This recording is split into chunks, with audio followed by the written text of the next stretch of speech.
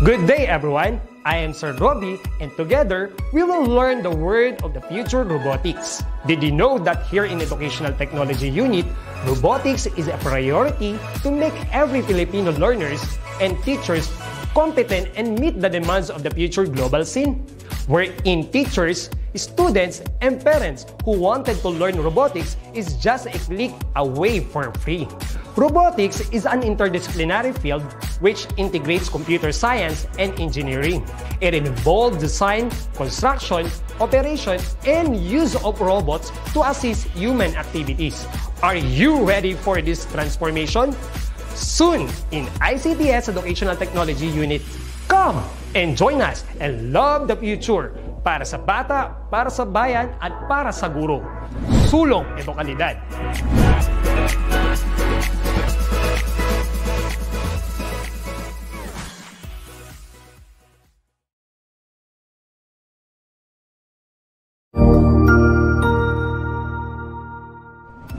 Magandang araw, Sir Wilbur po, at your service. Narito ang ETUlay upang gabayan ka sa inyong pag-aaral upang lubos na maunawaan ang iba't ibang paksa o subject. Ang ETUlay ay isang free online tutorial class na pinangungunahan ng ICT's Educational Technology Unit sa pamumuno ni Undersecretary Elaine Del P. Pascua. Ang programang ito ay hindi lamang para sa mga bata, kundi ito rin ay magsisilbing gabay sa mga magulang at mga guro kung paano nila ituturo o gagabayan sa bawat asignatura ang kanilang mga anak o mga estudyante. Sa kasalukuyan, ang self-learning module mula sa rehiyon ng Calabarzon at kilala sa tawag na pivot ang ginagamit sa ating ETUlay online class. Kaya ano pang hinihintay ninyo? Ihanda na ang inyong mga ballpen o lapis, papel o kwaderno at samahan kaming itulay ang pagkatuto para sa bawat batang Pilipino. Sama-sama tayong magtutulungan para malampasan ang mga hamon sa panahong ito. Halina't matuto kasama ang inyong online tutor sa oras na ito.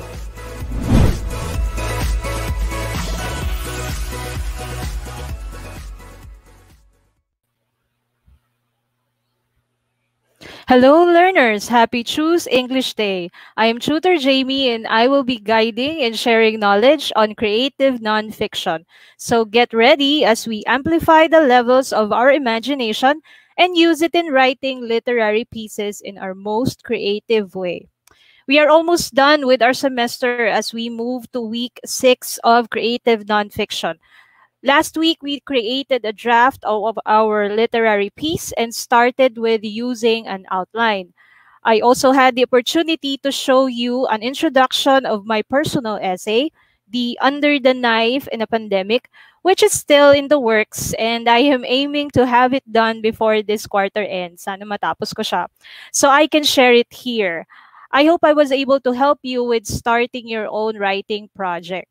And as of today's ETUlay online tutorial, with the assumption that we are done with our draft, we are going to check our work by evaluating it in terms of its content and structure to see if we are doing well and if we need to improve on some details. This in mind, so our lesson would be quarter 3, lesson 6, evaluating one's draft. So this in mind, let me read out to you our objective for this session, which is that we are expected to evaluate one's draft considering the clarity of idea, appropriateness of choice of literary element, appropriate use of the element, and effective combination of the idea and the chosen literary element. And by the way, before I go further, shout out to all the faculty and students of both junior and senior high school of Caloocan City Business High School in Caloocan, headed by our OIC principal, Dr. Ivy Perez. To my English department family, especially my my department head, Sir Rudy Putong. Hello po, sir. Please stay safe sa ating lahat. Ayan. So, let's go through our session this afternoon. So our learning task is, for the first learning task that we will be doing today, we are going to use a concept map and with that concept map, we are going to identify the words or ideas that comes into our mind, and we associate it with the evaluating of a literary piece. So what are the things that comes to our mind when we talk about or when we hear the term evaluating or evaluating a literary piece? Like if we may relate it to or refer it to something else to make it more understandable, evaluating would mean like grading or like analyzing or assessing a literary piece. So what are those words that you have? So good afternoon po. Shout out sa mga kasama ko ngayon tuning in to this live session of ETUlay. Hello po, watching from Pilar District, Pilar, Camotes, Cebu. Ayan. Hello po sa inyong lahat, both learners and teachers. Ayan. Okay. So, you may have your idea on some words, no, gagamit tayo ng concept map. I have here one. I have prepared one here. But before I show you what I had in mind, you may want to comment your ideas or the words that you might want to relate or you may have related to evaluating a literary piece. Ano ba pumapasok sa isip natin pag naririnig natin evaluating a literary piece? Most of the time, especially in English language, we tend to like be intimidated with some of the terms. Hindi natin alam without even thinking na these are like simple things lang na just used in another term. So any idea that you may want to share, please comment on the comment box. Shout out to Rufino A. Cruz Memorial Elementary School by Sir Glenn Jorge Silvino. Hello po. Ayan. Okay. So go ahead and comment your ideas. I will be reading them later. Basta hindi lang, kasi minsan mabilis. So I cannot catch up. So let's see what I have here. So when I hear evaluating a literary piece, these are the things that come into my mind. So is the idea of the plot clearly presented? So this is one question that comes into mind when we try to evaluate a literary piece. Naiintindihan ko ba siya? Is the idea clear? Is it presented clearly? No? So those are the things. Also, we can put this here where the elements of the genre used appropriately or utilized. No? So the elements or the literary elements of the genre, for example, if we are reviewing or evaluating like a poem, no, are the elements of a poem used properly? Is it effective in creating the poem, no, in general? And then we can also have this, or you may also have this idea, was the combination of the ideas and the literary devices effective? So if we have the ideas and then the devices, the literary devices, as well as the elements put together, is the combination effective? Does it help the understanding of the literary piece? Does it help the author bring out the message that is um, lurking around the story or the essay or the narrative? Yan po. Okay? So you may also have different ideas as well. So let's try another concept map that we may have. So basically, evaluating a literary piece, we also need to look at the mechanics. So the mechanics of how it was written, no?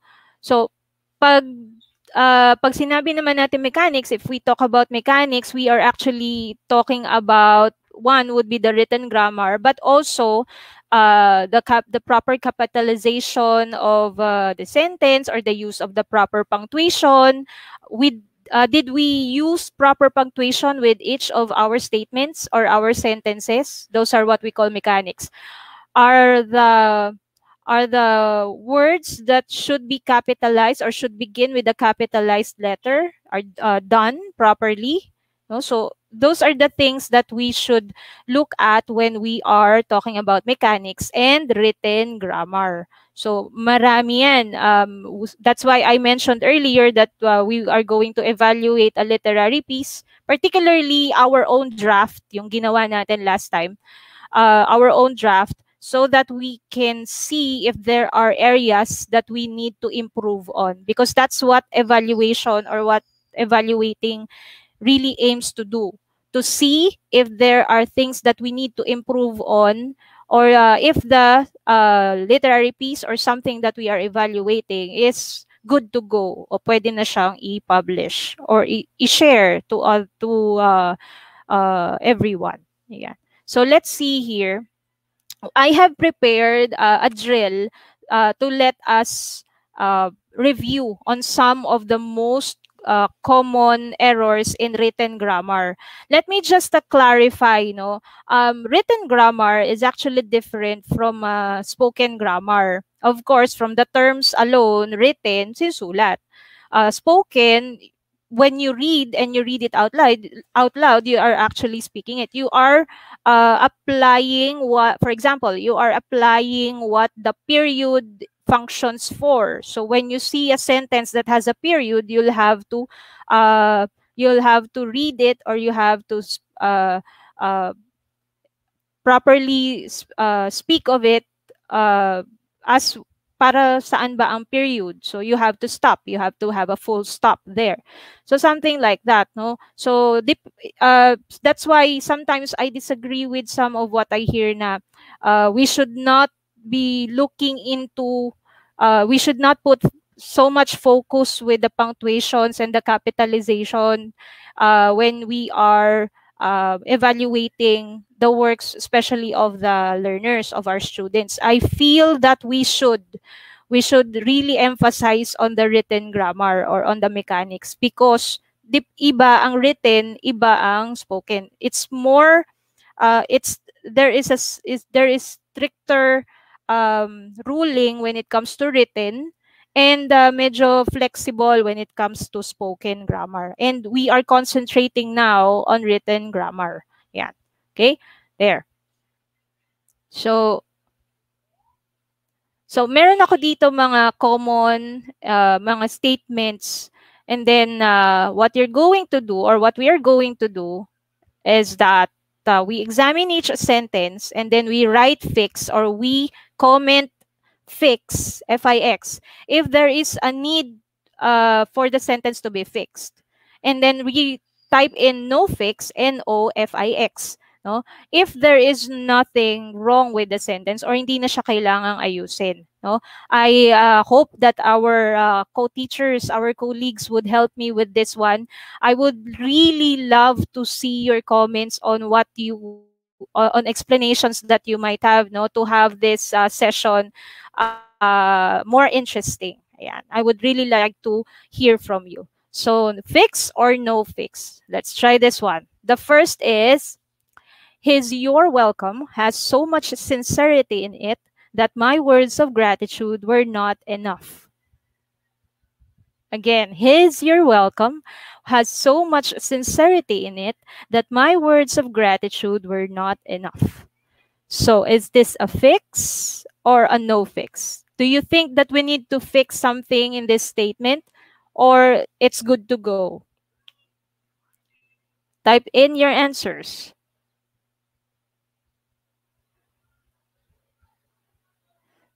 Watching from Bingkuli National High School, Negros Occidental. Hello po, Wim. Ayan. Fix. May Shine Jed Domingo said fix. May nagsabi rin na Odiadem T. Rosiram said fix. A lot of you actually answered fix. Fix.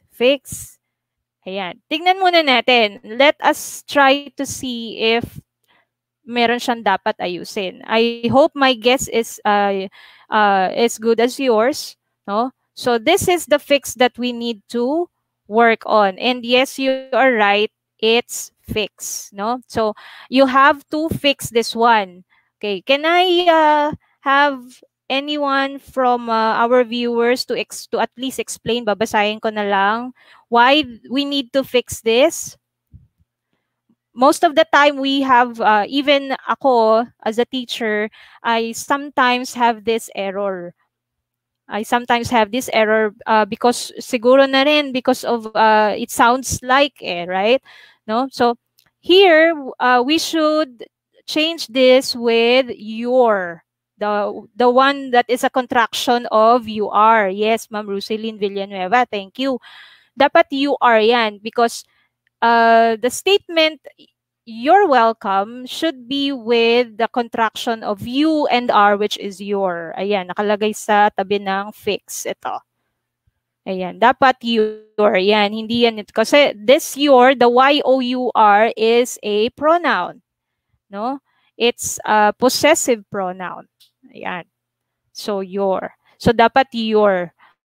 So we should watch out for this error kasi very common to, very common. Kasi it sounds like sometimes nagiging tampulan na ng bashing sa social media. But we always have room for improvement. Ayan. So tatandaan natin, your welcome should be with you are welcome. And if we'd like to contract it, we just have to place an apostrophe after you and then add RE. Ayan. So, good. Thank you. Thank you. Ayan. Next. Luna spends sleepless nights reviewing all her lessons, aiming for the highest score in the exam. Luna spends sleepless nights reviewing all her lessons, aiming for the highest score in the exam. So, is this a fix or a no fix? Let me give you a clue. This has something to do with the modifier, with modifiers. Ito ang issue niya. Is it in the correct place? Oh, nilagyan ko ng ganyan. I actually gave out the answer already. This is actually a fix. There, fix to. You have to fix this. So anyone who would like to share their idea how to fix this statement or this sentence? The aiming for the highest score in the exam. Saan natin dapat to ilagay?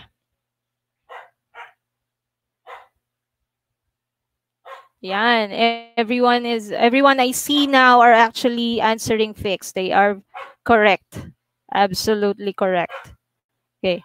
So, for our learners and our of course the teachers, you would agree with me when I say that our modifiers should always be closest to the thing or to the name or to something that it modifies. Kasi dito, aiming for the highest score in the exam, it's actually confusing. Sino ba yung nag-i-aim for the highest score in the exam? Yung her lessons ba? Or si Luna? There. So, this modifier, this statement that actually modifies Luna, it's Luna who is aiming for the highest score in the exam, not all her lessons. Lessons cannot aim, actually, no? So, practically, we actually have two possible fixes for this one. The first one is to aiming for the highest score in the exam, then comma, and then Luna. So I put an ellipsis there para to represent the rest of the sentence.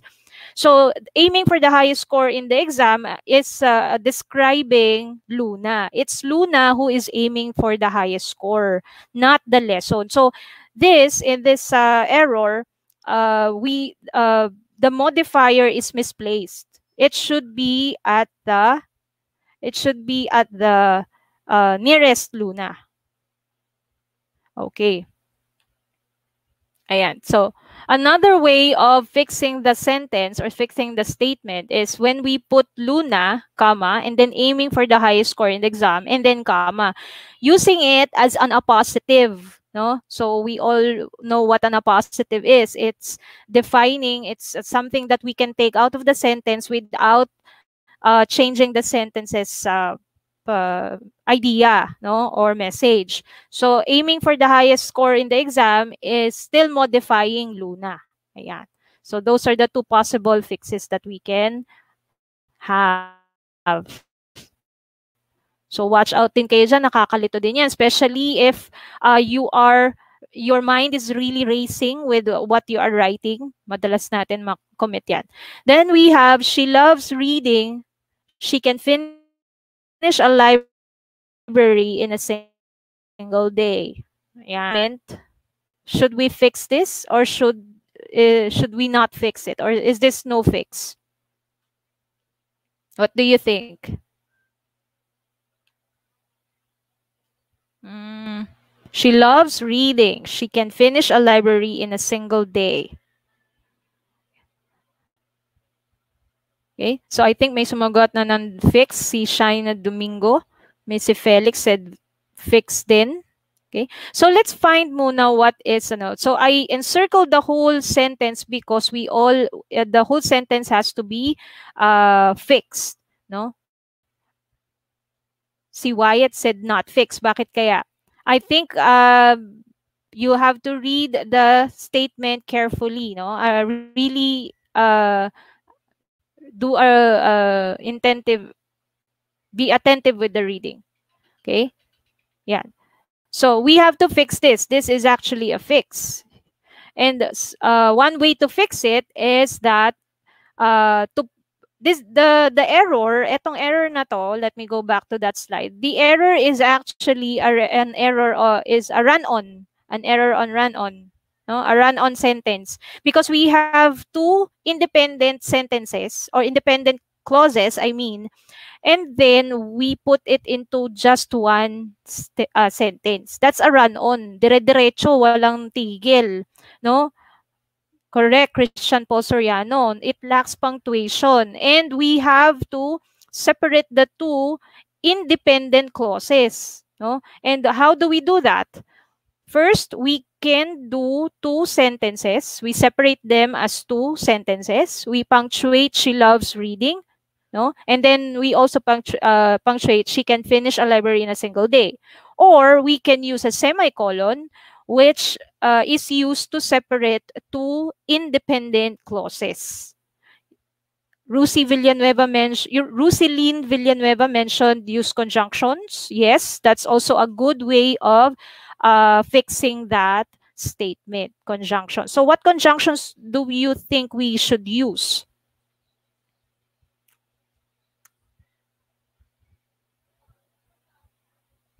What conjunction? I think we can use a coordinating conjunction here, or we can also use a subordinating conjunction, right? So she loves reading, so like it's an additional, we can, and she can finish a library in a single day. There. Okay? So those are the things that we can do to fix the sentence. And then we have this. John said, without emotion, I'll see you later. This is very useful, and we really need to remember this error. Kasi most of the time we would be writing like dialogues in our stories. Yun na naman, sinabi ko na naman yung sagot. So we go ahead. This lacks a punctuation, a comma. Okay, and so this is a fix. So we need to fix this. I think there are a lot. I actually saw like 15 rules in using a comma. No? So kung makikita nyo, marami pa yon. So here, there are two parts here. So there is a dialogue, there is a quotation, a direct dialogue or direct quotation here. So it's something that John literally said, no, I'll see you later. So we have to separate this. And in written grammar, we have to put a comma after the first statement. John said, without emotion, comma, I'll see you later.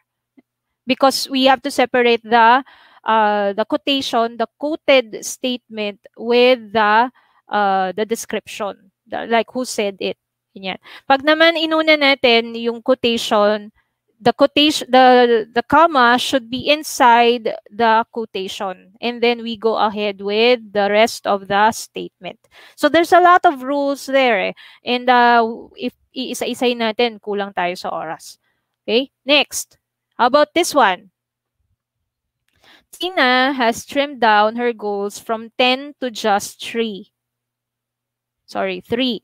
Getting a job, save 100,000 pesos, and pursue her travel vlog.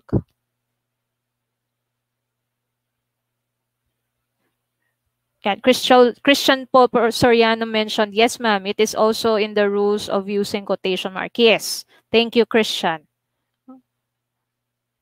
Okay, so what this is what?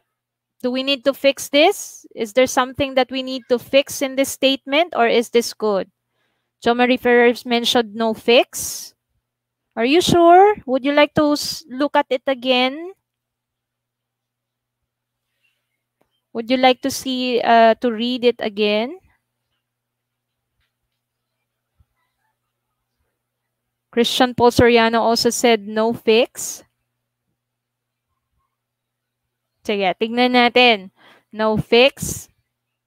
Sunshine Agapito Garcia said fix. Let's see the answer. So, tignan muna natin kung saan natin siya i-fix. Ito, getting. So, this is fix. We need to fix this one. Ayan, may nagsabi na. John Ivy Taluban said get. Yung getting should be changed to get. Okay? Correct. So, this is actually an error committed with parallelism. So, when we say parallelism, all the structures used should be the same. Parallel. Parang if you think about lines that are parallel, pareho sila ng hindi sila intersect, hindi sila nagtatama, hindi sila nagsasalubong. They are parallel. So, that is what is committed in that statement. Kasi sabi dito, getting. This is gerund, no? Getting. Tapos yung sumunod na verb, save, is in the present tense na. Plural present. And then ito, plural present din. No? So, dapat pare-pareho yan. There should be, they should have the same structure or same form of the verb. Okay? So, how do we fix that? By changing getting to just get. Ayan. So, thank you, Christian, for accepting the correction. Ayan. So, alam nyo, even teachers, madalas nagkakamali dito, so you don't have to worry. The most important thing is that we accept our faults and we do something about it. Ayan. Okay, so dapat parallel lagi. Get a job, save 100,000 pesos, and pursue her travel vlog. Yan. How about this one? Hindi pa ako tapos. Is this a fix or no fix?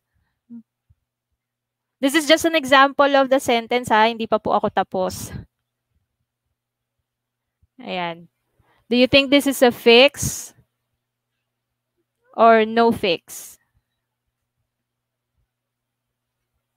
This is a direct quotation, a dialogue or a statement. It's inside quotation marks. So as you could, this is actually no fix. Ayan. Thank you, Miss Janica Lian Soriano. Ayan. So this is a no fix. Why? When you are another rule in comma, in using a comma, when you are including a person directly in your dialogue or in your quotation, you should separate it with the rest of the sentence with a comma. Like for example, no, comma, yung no natin, no, comma, and then John, you are wrong, something like that. So you have to put a comma and separate the names of the person you are directly talking to or addressing to. Yeah, no fix yan. How about this one? Pareho lang yun yung kanina. So, good job, learners. It's a no fix na yan, of course, because you all did a good job. Okay, now we move forward. No, thank you very much for those who have participated. So we move forward. I have this question lagi. So why do we need to evaluate or examine our own work? It's ours anyway, di ba? It's ours anyway. We want it the way it is. Poetic license and all. Ganyan, di ba? Okay. I have an answer for you, a simple answer. We evaluate to improve. The reason why we evaluate is for us to examine if our work is, if we are doing it well. If we have to work on something and improve on some details before we move. Gusto nyo ba iba pa ang mag-correct sa inyo? 'Di ba? After you have already, like, for example, published your work. 'Di ba? Sa atin pa lang, we have to make sure that it's already clean. Okay? Next, we have, so according to Barry Davenport in his article of 15 common grammar mistakes that kill your writing credibility, bigat, diba? We have 15 common grammar mistakes that literally kill your writing credibility. These are the reasons that he has mentioned in his article. You can find this article on www.authority.pub and then common grammar mistakes. Okay. These are the reasons why we need to avoid poor grammar and, of course, poor mechanics, especially if it's writing. It's a writing project. Because poor grammar may, one, mean that the writer is not serious with the craft. So if we pass something that has a lot of errors, it may feel that we are not serious with what we have submitted, that we just submitted it for the sake of submission, which is really saddening, especially in the part of teachers. Alam na mga teachers yan. Parang most of the time, we really are saddened. Speaking for myself din po, we really are saddened when our learners would submit something na basta lang may maipasa, no? Kasi hindi inayos. There. So another reason to avoid poor grammar, or what's the effect of a poor grammar, is that it causes distraction among readers. Would you like your readers to focus on the poor grammar that you have on your writing project instead of the message? So nahihinder niya kasi yon. That's why we have to work on our grammar, not really being too work out on the grammar. At least do the basic. Okay, there. And there are also 4 aspects that we should consider in evaluating our draft. So the first one is the clarity of the idea presented. So when we speak of clarity of idea of the sentence, again, meron akong questions dito. Again, as I've mentioned before, hindi po yaan kailangan yung tanungin. Of course, you can just choose something that you feel most comfortable with. So when we speak of clarity of idea presented, so we might want to ponder on these points. First, it is hard to capture a reader's attention, much more to keep it. Nahirapan na nga tayo mag-capture ng attention ng ating reader. How much more keeping it? O mananatili silang nakatutok doon sa ating story. Getting the reader's attention is different from keeping it. So different talks yung getting your reader's attention. Okay, good, you already have their attention. But keeping their attention fixed at your written literary piece or your literary piece is also different. You still have to work on that.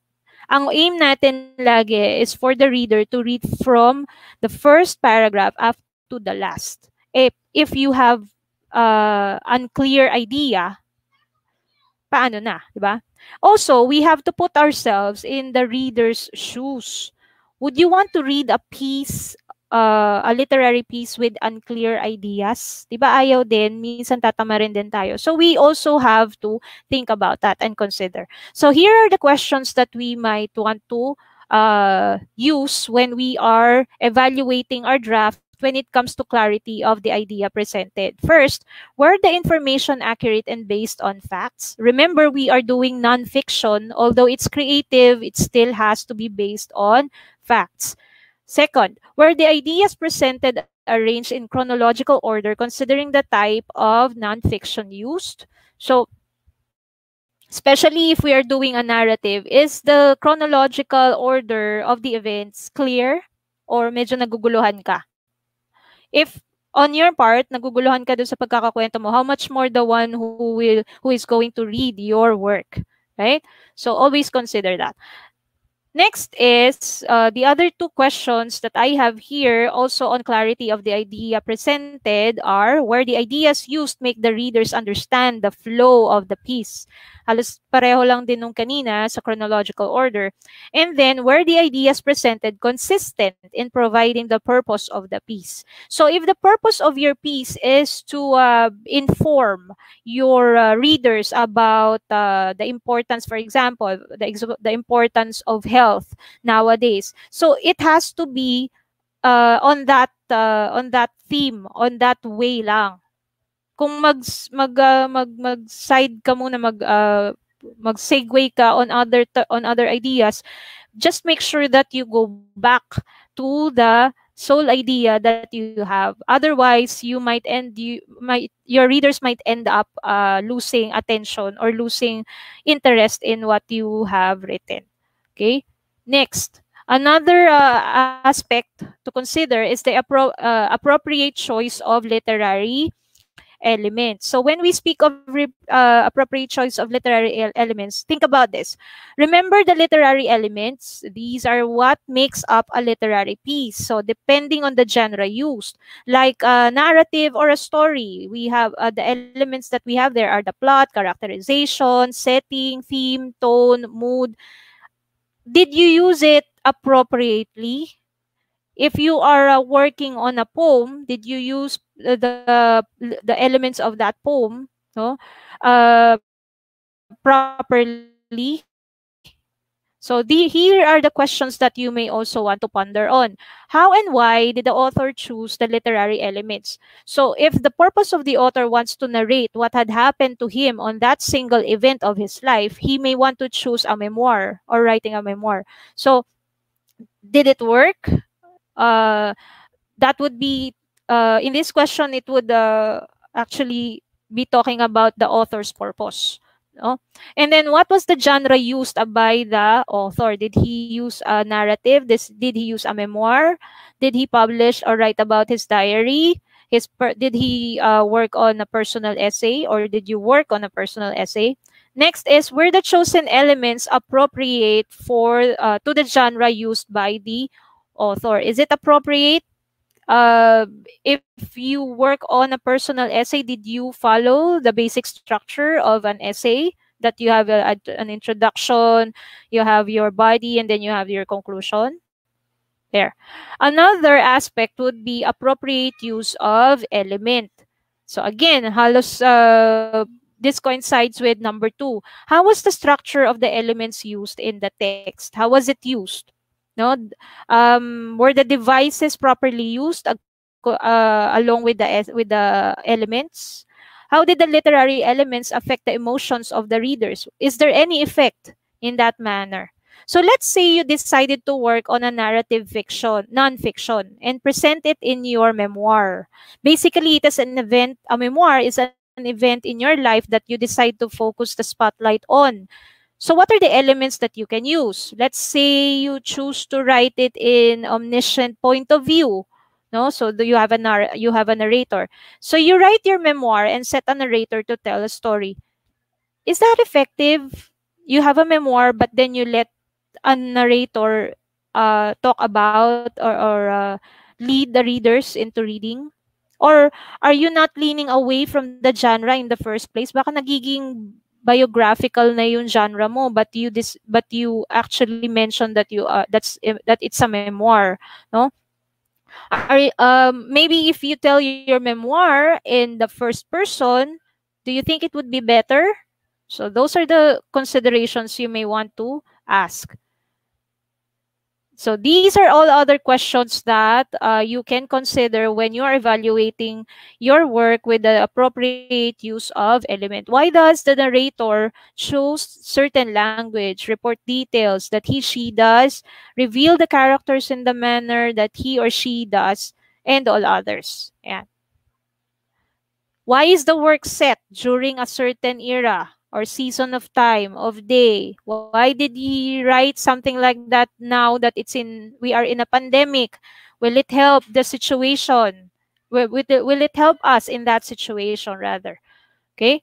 And then effective combination of ideas and the chosen element. Did the reader understand the flow of the piece because of the literary elements used? So when there is the combination of the idea and the element or the genre, did it work?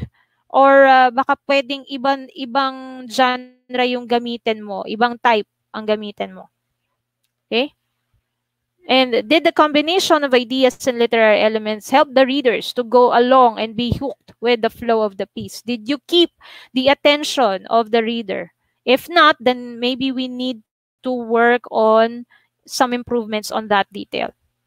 On your module, I saw this leaving the comfort zone behind which is a learning task number 6 on the pivot module. I think we don't have much time. So we can go back with this one. We can have this as our review next week po. Okay? So these are the strong points and the weak points of that learning task or of that essay. Now, let me leave you with this quotation. There is no rule on how to write. Sometimes it comes easy. It comes easily and perfectly. Sana yun? And sometimes it's like drilling rock and then blasting it out with charges. With charges. This is by Ernest Hemingway. He is an American novelist, short story writer, journalist, and sportsman. Writing is subjective. We write our own versions of our stories. We interpret it differently considering the different orientations we have in our lives. But never ignore rooms for improvement because it is one of the reasons why we keep on going. So with that po, see you again next week here on ETUlay Creative Nonfiction. God bless and stay safe.